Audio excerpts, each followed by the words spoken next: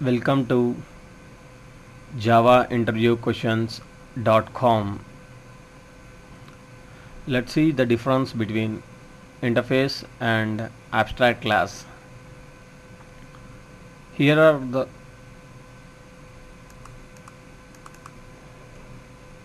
the list of differences between interface and abstract class. Let's see the first point.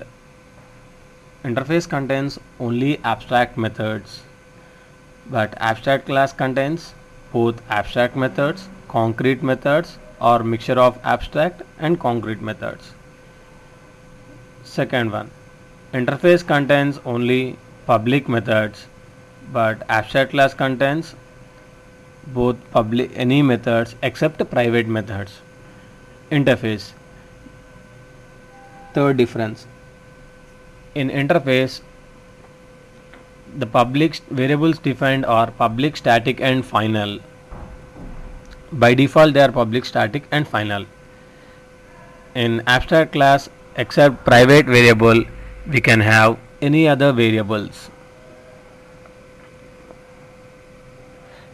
Fourth one, we can achieve multiple inheritance in Java through interfaces. In abstract class, we cannot achieve any multiple inheritance. Fifth one, to implement interface, we use implements keyword. To implement an abstract class, we use extends keyword. Next one, interface can extend only one interface, and an abstract class can implement multiple interfaces.